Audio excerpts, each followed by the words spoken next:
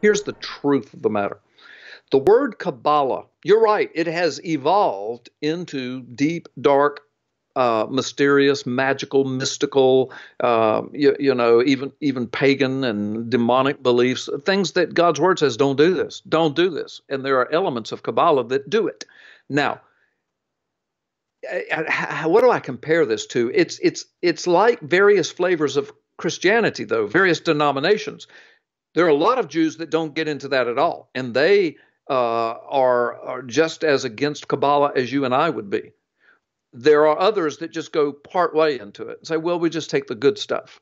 And there are some good things that are actually in the Bible. Now, the Bible doesn't support Kabbalah. Please hear me. The word Kabbalah is depends on how you define it. And I'm not trying to play games with the word. This is just truth. I will prove it to your audience. The word Kabbalah is a Hebrew word, and it simply means to reveal, a mystery revealed. Okay, well, how many times does Paul say, behold, I tell you a mystery? Behold, the mystery of God is this. Behold, the mystery of the gospel is this.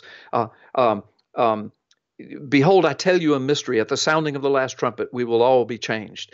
Behold, the mystery of God is Christ Jesus. So he speaks of mysteries being revealed in Christ Jesus. Now, we don't have a problem with that, but the word is Kabbalah. And so, but it's just a word. And Paul was an Orthodox rabbi. You got to remember that. He was out killing Christians when Jesus stopped him. You know, that's another thing. People say, well, I don't believe God would reveal himself to Yitzhak Kaduri. He was a Kabbalist. Well, he revealed himself to Paul, who wrote one half of the New Testament. I mean, come on, folks, put your thinking cap on. But anyway, so... But you're right. Over the hundreds and thousands of years, it has evolved and evolved and evolved, and it has turned in. They've got their own books, the Zohar and some other books that get into mysticism, and so people have taken it to extremes.